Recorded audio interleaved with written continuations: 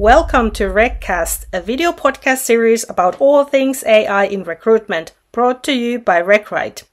Hi, and welcome to this episode of Reccast, the podcast series where we explore the use of AI in recruitment, looking at both the opportunities, ethical considerations, and pitfalls. I'm your host, Jussi Luhtasla, and with me I have my co-host and colleague Miikka Tuomola online. And today we have a very interesting guest as Ida Husberg-Veikkolainen joins us. She's a CEO and the founder of Curious Talent, and according to their LinkedIn profile, they say that Curious Talent was born with a mission to close the net zero talent gap. Their vision is to be a platform connecting curious and purpose-driven talent with companies committed to ambitious sustainability goals. Quite an interesting description, and I'll actually let Ida, you talk a bit more about the company and your own background. But to kick things off, could you please tell us a bit about your personal background? How did you end up in recruitment and HR tech in first place? Yes, thank you, Jussi, for having me here, and Miikka as well. So basically, where should I start? I started in the management consulting industry back in the days. I had different sales and account management opportunities there, booked some sales calls at Trainer's House, and then basically went into recruitment in startups and scale-ups. So have been working the past years in really international scale-ups and high-growing startups. And basically there I found many different things I wanted to solve, and that's why we founded Curious Talent, because we felt that the market and the workforce structure, currently the systemic way how we do things, it just doesn't work for the future of the workforce. So that's why we wanted to found Curious Talent. But I've done a lot of different things, have been sourcing in many different global areas, really niche talent or commercial leaders. So basically, practically everything around everywhere. That's a short description of what I've done. Can you talk a bit about Curious Talent then? How many founders are you, and what kind of roles do you typically go after? So basically, Curious Talent, we founded in October last year, and basically soon 1 year old actually. And I have a co-founder, Andrew Bernhardt. So he's the COO of Curious Talent, and he joined this spring. And now we have a team of 7 people currently working on the platform. And we had a MVP release actually 2 weeks ago or last week, and basically it's a really early stage. And now we have pilot companies we are working with, but we are still figuring out many of the things. How can we solve this big problem that we are facing? And we have a lot on the roadmap, a lot of things we want to bring change into, but this is just the first step and really MVP stage. Really interesting. Can you talk a bit about the vision for the product? So what have you today as an MVP, and what's the kind of where you're aiming at? Yeah, so currently with the MVP, we currently have jobs on the platform, and basically our main part is the AI coach that we have on the platform as well. So basically, in order for us to help people to transition to roles and find skills that are transferable and skills that are unique and they can contribute through in these growing roles, we of course have to help them to understand what is their career identity, what kind of skills do they have, where can they contribute, how can they utilize their existing experience and existing industry experience to these growing roles that are coming currently all the time. So there's a huge gap, and if you think about many jobs are being how would I say, they are disappearing, and many jobs are being born. So we just have to figure a way how to bridge the gap there. Yeah, so you're kind of helping people to navigate perhaps to a new career or at least a new role. Yeah. And help them to look at their past experience and how might that fit into something that didn't exist 5-10 years ago. Yeah, and also for companies, many companies usually recruit a lot of industry experience. And if we think about innovation, when you work with innovation, you don't always have a benchmark of talent out there that you can go and headhunt or try to recruit. So you have to think about skills, you have to think about the potential, the learning ability, and also the curiosity of people. So we also have to teach companies to look at talent in a really different way, to look at skills differently and more flexibly. So that's what we are trying to do with companies. And then for talents, we are trying to help them identify what kind of skills do they have and where can they contribute and what are the gaps that they need to bridge. How do you do that skills analysis? Do you do you have tests, or you obviously look at the CVs and profiles, but how deep do you go in analyzing people's skill sets?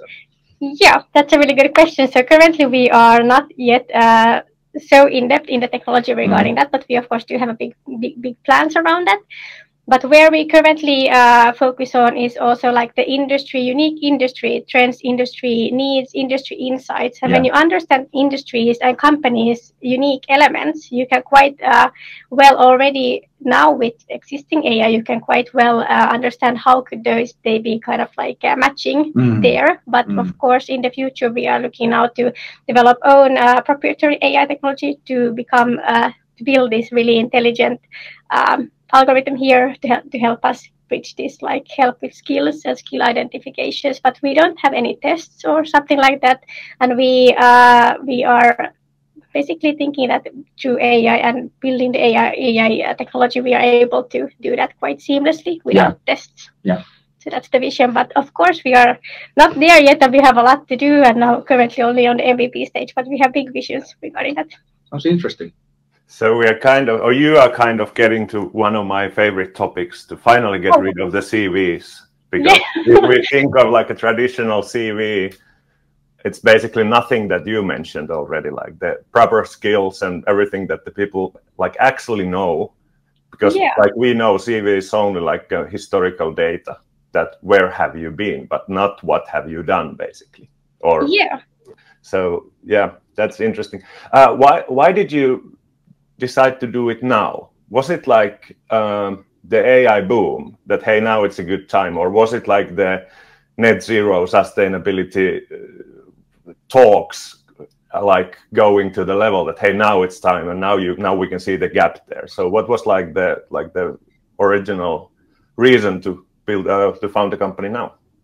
Yeah, well, that's a really good question. So now the timing was both actually on both of the elements. So basically, I spoke a lot with really experienced talent out in Europe, and basically everyone had the same like struggle that how do I get into roles that are in these sustainable trends currently? I want to do meaningful things with my experience. I have a lot of experience, so I want to do meaningful things. So that was the thing that they were saying to me. And then they also said that it's so weird how you have to have this industry experience to be qualified for those, even if you have really extensive relevant experience that you could directly take into those different fields and maybe also bring new innovations to those fields. So there's this huge gap currently that people are not able to move flexibly around different industries and roles, and I think that is hindering a lot the current trends. And then also because when the AI boom started, I was thinking that okay, now is the time. This has to be done now. But of course, we are bootstrapping, so things are going much slower than I would of course expect. But the timing is right now, and if you think about the next 3 to 5 years, we have a lot of work to do for the future workforce, and I think that we are already a bit late on many of the things.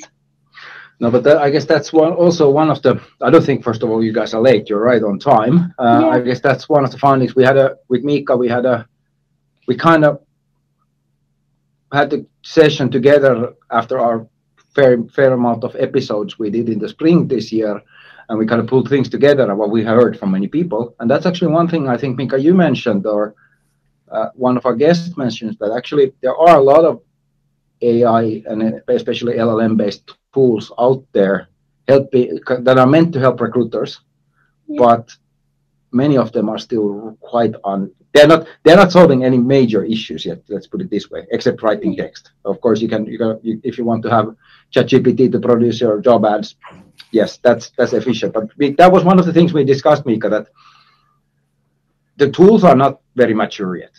Yes, and the fact, discussing a lot with the ATS vendors and HR system vendors, the fact is that it's basically ChatGPT or Copilot or something at the moment, which probably is a good thing as well, because it takes time to develop the technology so that you can actually get more like a meaningful data from the AI. So that's why in many cases it's good to have only like a text producing and some kind of a tips provided by AI. But yeah, that's true. And I'm sure that like Curious Talent and many other companies will show us the next step of the AI development in the HR tech as well. Yeah, because you still need to have a problem that you solve. If you just build AI for the sake of AI, and in this case AI recruitment, that doesn't really, that chimes nicely with investors, and perhaps you get visibility on press, but you still are not solving any problem. You guys have identified that this talent gap and bringing people from with different backgrounds, careers are long, they're 30, 40 years, and the needs for, especially in professional kind of white collar jobs, change quite a lot during 30, 40 years. Yeah, that's true. What's the business model? I understand kind of the business B2B side of things. That's kind of same as we do. You sell a tool to a company and then they pay on a SaaS basis or something. They pay per recruitment or per position or however you price it. But I would imagine, is there a business model towards the applicants, or is it? Yeah, but currently this pilot phase, we of course companies can join for free, and also talents can join for free. But we do have this pay-as-you-go model that for every interview you have a small fee. So basically we are building it on that the company side pays. Yes. And then also have these unlimited. If you want to have unlimited number of interviews, then you have a monthly subscription. So that is our current model for businesses, but talent is free. And we are of course still testing everything out, and we are still early stage and a pilot. So yeah.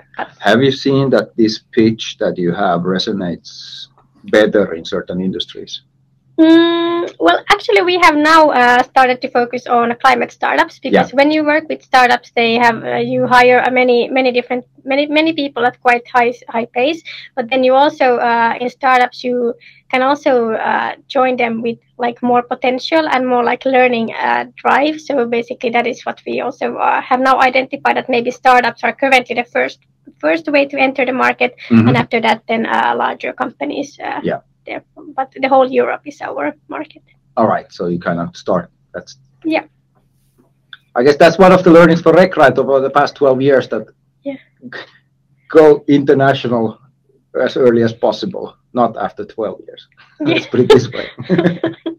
Of course, we have international clients, but we should have done more much earlier.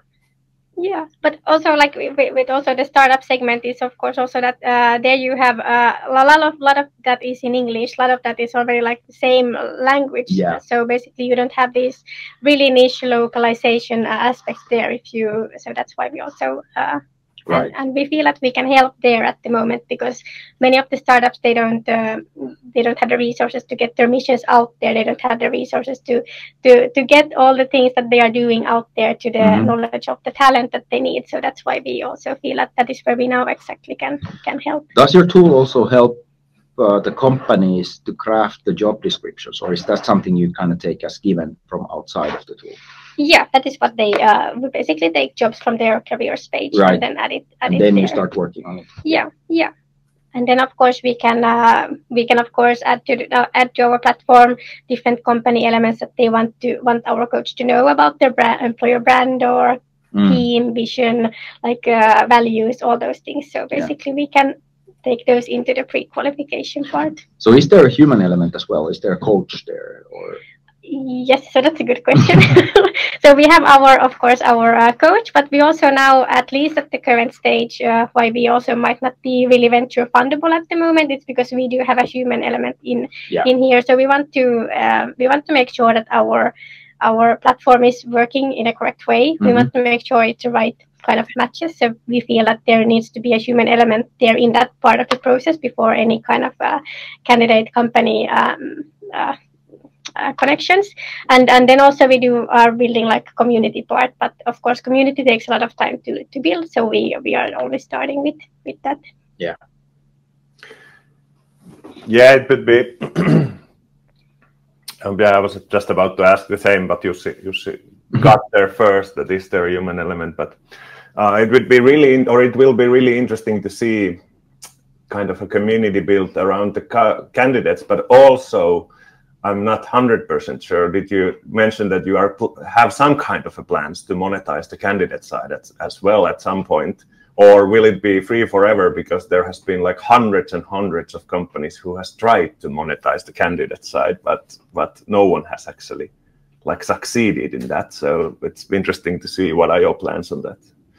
Yeah, well, that's a good question. I don't think that we all yet have all the answers to that. But of course, like when we think about where we are like in the in between recruitment and education, and so basically there's many, of course, many different opportunities. But at the moment, we just really want to ensure that we have enough volume and we are developing the technology in a way that we want to see it being developed and. Yeah, so currently we don't have at the moment plans to monetize.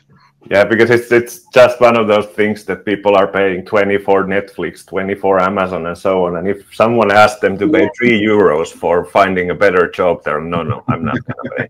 So it's like that might not bring so much value. And of course, like at the moment we don't have plans for that. There could be quite a natural way for you to explore whether some segments of job seekers would be willing to pay for some sort of coaching services or stuff like that. Not kind of human plus computer kind of combinations. Yeah. But like Mika said, there's been quite a few try different kind of things around there. It seems always that the companies are the ones where you get the money from. Yeah, I would say so. And they also have the big need at the moment. Of course, like talent also have the need, but where the systemic change is happening is with the companies. So and they have the really like business critical needs. So with that kind of background and kind of understanding a bit more about your company and the product, how would you say in general, well, kind of loaded question knowing what you guys do, but how would you say in general that where do you draw the line in recruitment between kind of fully automated AI-based stuff and human work? How do you see this kind of going forward? Yeah, that's a good question. I'm not sure if I have the answer to that. I have been actually thinking about the topic a lot, also because I have listening to your episodes here. But I think there's a lot of things we can do with AI that can make things automated and more intelligent in many different ways. But also, just an example, when I was looking for freelancers to work with our product, from a freelance platform. Almost everyone had the same introduction, and there was like no differentiate. Written introduction. Yeah. And I was like, okay, so who should I choose of all of these 100? Like they have exact same description. Yeah. So I'm not. I don't know if that answers the question, but like it requires a lot of authenticity in one way or another, and that's difficult to do. That you can do that with AI. But it also requires some human elements there too. Yeah, and you mentioned that your product, you kind of said that you're not that VC fundable as you are. Yeah. You don't see yourself as being that VC fundable as you have a human element to it, but that kind of also indicates that you don't fully want to trust on AI either.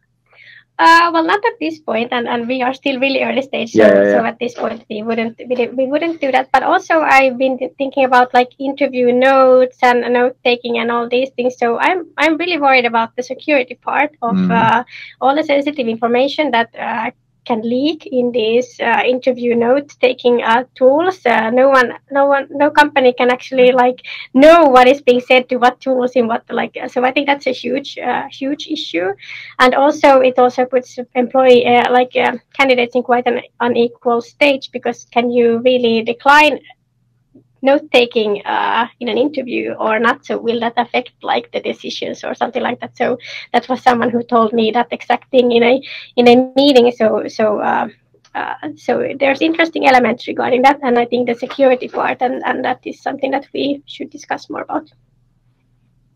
But I think we are in as being in the European Union, it's good that there is that we again get to mention the AI Act of European Union. Because I've had some discussions with the US-based company and one company from South Africa, and they were like amazed that do you really have that kind of an act that says that AI cannot make the decision and so on. So I think it's a good thing, but it also might affect the efficiency of the development of AI in European Union. But I still think that it's a good thing to have some kind of a legislation to look after the safety side of things as well. Yeah, that's true. Yeah, it's interesting because I guess one of the premises of this podcast is also to understand how far you can go, and of course we've been talking about how far you can use AI in video recruitment, and especially like you mentioned, transcribing, subtitles, so forth, and where probably depending on the tool you use, data protection, info security is important, but probably is okay as long as you kind of. But then, like I said, note taking. And especially summaries from the notes that have been taken, that's already starting to, if somebody talks for an hour in a job interview and you get 3 bullet points. Yeah. That's not written by a person, that's written by AI. And then you base your recruitment decision on that. Is the bullet points already recruitment kind of computer making quite a lot of decisions? Yeah. How does the computer decide what they put there? Yeah. And how do they know that is exactly the relevant thing for exactly that role and not exactly that impact? So, have you had these conversations with your customers, prospects, investors? No, not at the moment actually. No, but I have been thinking about that myself because of course I also utilize different tools and so forth. Not actually in recruitment area like that, but for other work. So how sometimes I just feel that it doesn't put the essence there that I would like to see as the essence. But really interesting topics. And going back to what you mentioned earlier, we see the same, or we hear the same from our customers that they receive a lot of very quite good quality applications that are clearly written by. So I guess the average quality of job applications and CVs goes up if everybody puts it through ChatGPT. But what's the kind of point when it all looks the same then afterwards? Yeah. It's, like I said, really hard to stand out with those applications. And then when you have 100 similar applications, how do you pick the 3 for your next stage or whatever? Yeah, that's true. Also with like education, I think I saw one of your comments somewhere on LinkedIn. Also like regarding, for example, education, if how would I say, if you use a lot of these tools and you don't do the mind work yourself, so at some point you have a big gap with what you produce and what you really know, and then so like that's also going to be interesting for the future to just see how things go, because of course when we learn we have to reflect and we have to continuously use it in one way or another and so forth. But if we always rely on different tools, will we then develop our own thinking enough? Good point. So and it's so easy to produce text with, say, ChatGPT, for example. So going back to education or even schools, and if you would give school students the tools, which kind of they need to be learned to how to use, but they still need to kind of learn how to use their own brain as well and produce the text themselves, which is much tougher and heavier. Yeah. The HubSpot's outbound event is going on at the moment, and I saw some kind of photo of a presentation or something like that. I don't remember the exact numbers, but I think that the message was quite clear that already like 90% or over 90% of the written content doesn't get any visitors.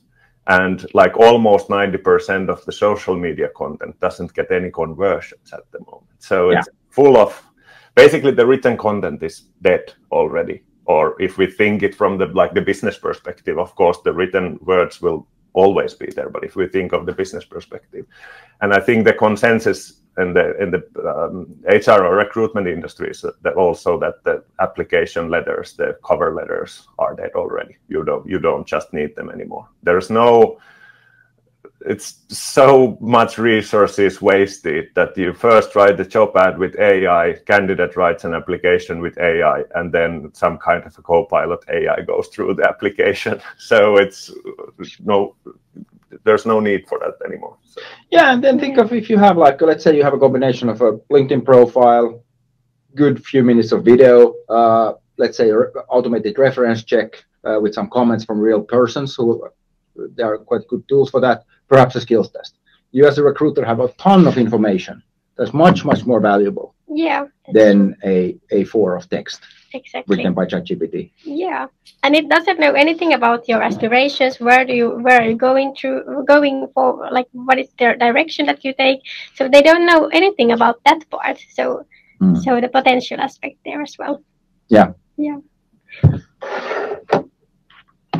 How do you see that I know that you have a long background in recruitment, and it's not that related to your new business, but how do you see that the recruitment is going to change now that the AI is everywhere? Like, what do you think? Well, yeah, that's a good question. I think about that all the time, and of course, we also are in the recruitment in that way. But like, it's gonna move forward to authentic communities, authentic discussions. Of course, you have video, so that is like something that can stand out. But I think the recruitment field needs huge development. It's kind of currently completely broken. So I think it has to come back to the part that why do we recruit and what is it that we need, and also like for talents to really dig deep into also their own career identities, because there are so many people who have to reskill. They have to find new directions in their careers, so go to different trainings, unlearn things, and like there's huge change currently. So I think that everyone has to adapt and unlearn a lot of stuff. Could you elaborate a bit what you mean by recruitment being broken? Yeah, well, of course, currently like there's huge, for example, war for talent in specific like talent groups, but also the part that we have a lot of tools that are creating things that other tools are assessing. So basically that it doesn't make any sense in whatsoever way. And there's a huge mismatch with like what is required and what is on the market, and how we perceive that what is on the market. So we don't see things flexibly enough, and that is also one way. And also the industry experience. If we look for innovations, we can't expect that we have that on the market. So like the numbers just don't add up. Yeah. And I don't know how to solve this. And if we all go and hunt for the same small talent group that has that specific experience everyone wants to have, it will increase cost, it will lead to job hopping, and it will like hinder the progress for everyone. Yeah. So I mean that's like a running pipe. I don't know how to I understand. Describe that. Yeah, but it is a strange situation that there's like more unemployed people than ever before, or I don't know ever before, but anyway, like modern times, there, at least in Nordics, there is like more people without a job, but still there is war for talent, and in some cases the war for talent is for pretty basic roles. Actually, it might be that it's like a business controller, which is anyway pretty much the same business controlling regardless of the industry. Basically, you are playing with the same numbers and so on. So that keeps amazing me that how it's not going to the better way. Yeah, exactly. And that's where we come to the skill-based hiring. I believe that there's so much potential in skill-based hiring. If you hire for skills, you are most likely to get a motivated, a long-term employee in your team. They're going to be super curious to learn more about the field or the role, or like, you know, I mean, it's also a social impact aspect when we hire for skills and look at the potential that we have. I mean, everyone wants to do a good job at the end of the day. But who will drive the change for, if you say that recruitment is broken and you mentioned that the change is needed, we all know that the change is needed, but who will drive it? Will it be companies? Will it be recruitment function or HR function, or will it be someone else? That's, I find interesting that who will do that? Yeah, that's a good question. We of course have also identified that who wants to invest in that change. But I see that it requires a ecosystem of many. It requires the university networks. It requires definitely the companies and also talents, because they have to also maybe look at where are the growing industries and where could I transfer into, because some roles and some industries will not grow and there will not be jobs.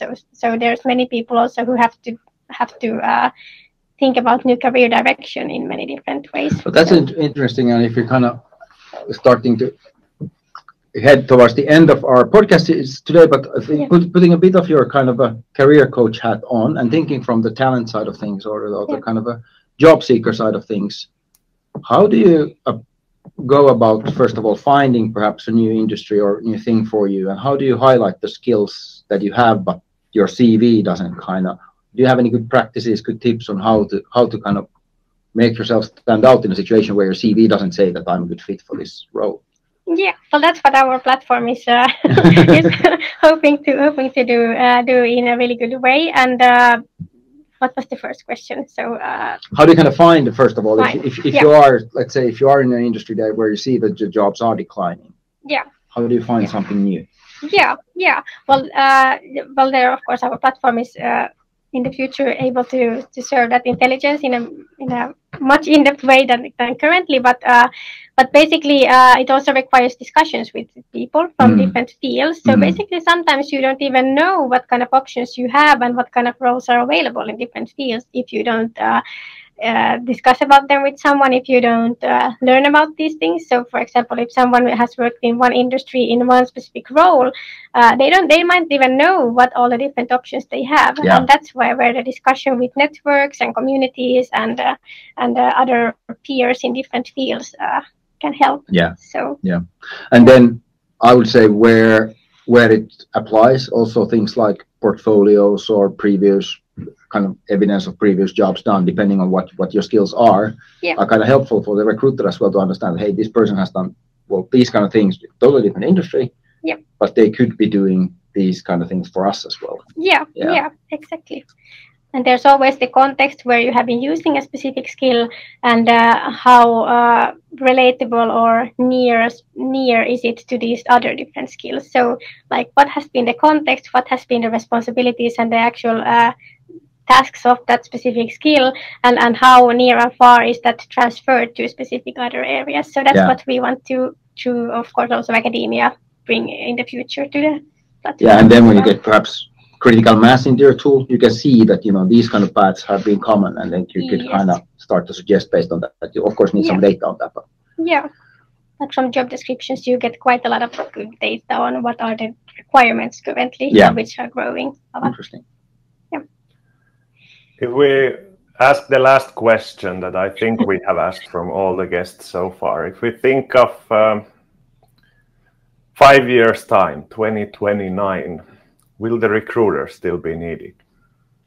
I think that recruiters will always be needed.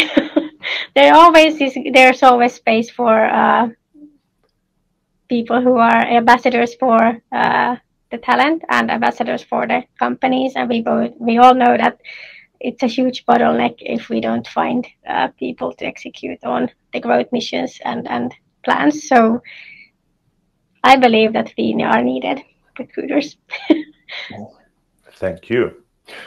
I think we have covered a lot of ground today, and this is a good time to wrap things up.